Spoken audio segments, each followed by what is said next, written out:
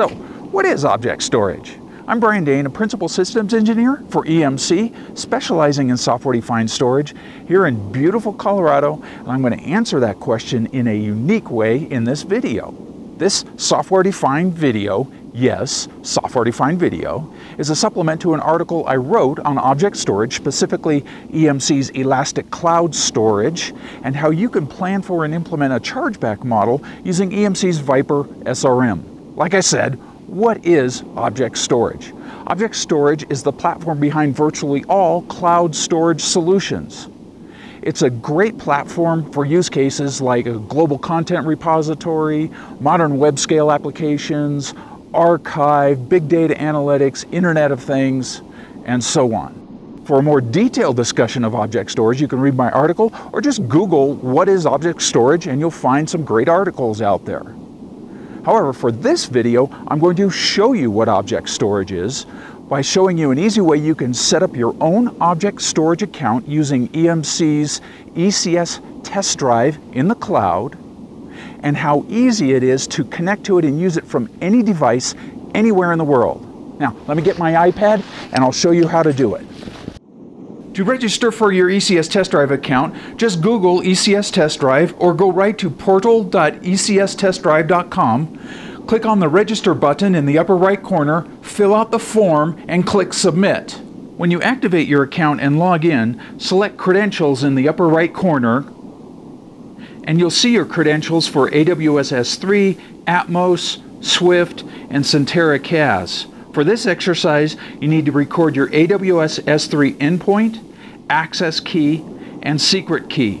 That's everything you need to connect from any application that supports the S3 API. The next step is to connect into your ECS test drive account and create a bucket.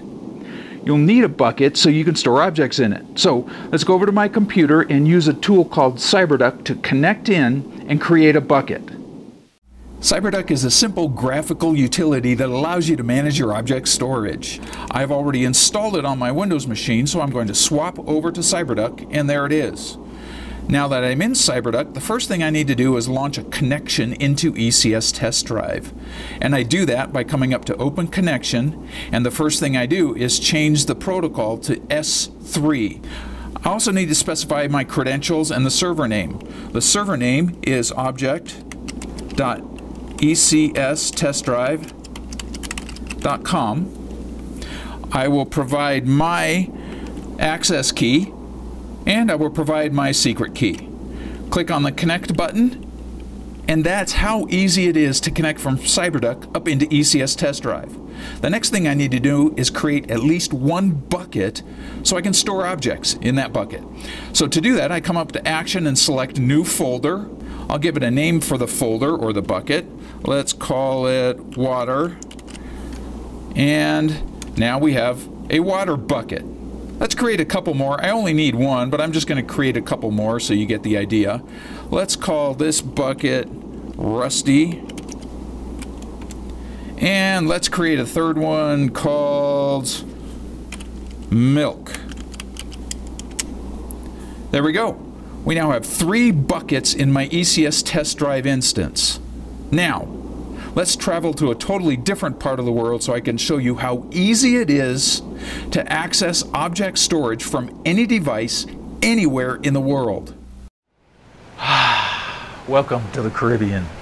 I came all the way here to show you how you can access your cloud storage from anywhere in the world. I know, tough job. Just so you know, before I got on the airplane, I did 2 things. First, I shot a short video using my phone. Second, I found a free cloud storage management application in the Google Play Store called Synchronize Ultimate. I downloaded it and configured it on my phone. It allows me not only to manage the local storage within my phone, but storage in various popular cloud storage systems, including any cloud storage that supports S3, like ECS. So I took my ECS test drive credentials, configured them into Synchronize Ultimate, and launched a connection back up to ECS test drive from my phone. Now, I can store that video that I shot on my phone in ECS test drive. Let me show you. Here's Synchronize Ultimate. I'll go into my remote accounts and you'll see my connection for ECS Test Drive. Let's select it and I'll show you the configuration. I called it ECS Test Drive. When I scroll down, you'll see that I needed to specify the same 3 pieces of information that I received when I got my credentials for ECS Test Drive. That is, the endpoint server being object.ecstestdrive.com and my access key and secret key. I specified those here, saved it, and that created a connection into ECS Test Drive.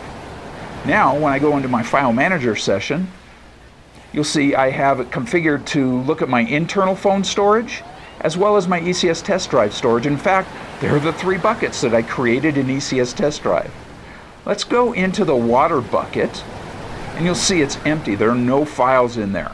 Now, let's come over to my internal storage. We'll come down to my DSIM folder, my camera, and my video folder, and that's where my software-defined video is that I took with my phone. Let's select this video on my phone and copy it to the right tab. That will copy it over to ECS Test Drive.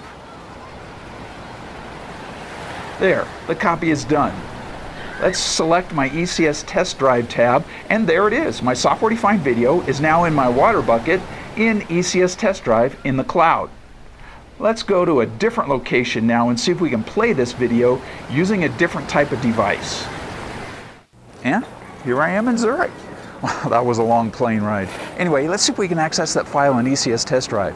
This time I'm going to use my iPad with another free application called Storage Made Easy, which allows you to consolidate data from multiple cloud storage accounts.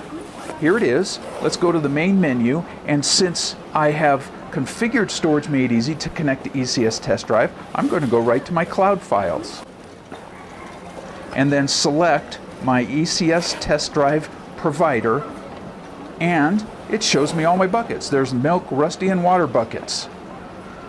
Now I think I put my video in the water bucket, so let's select the water bucket, and there it is. Software-defined video. It worked.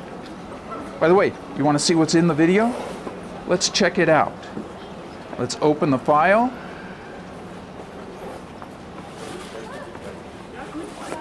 And play it. Want to see software-defined video?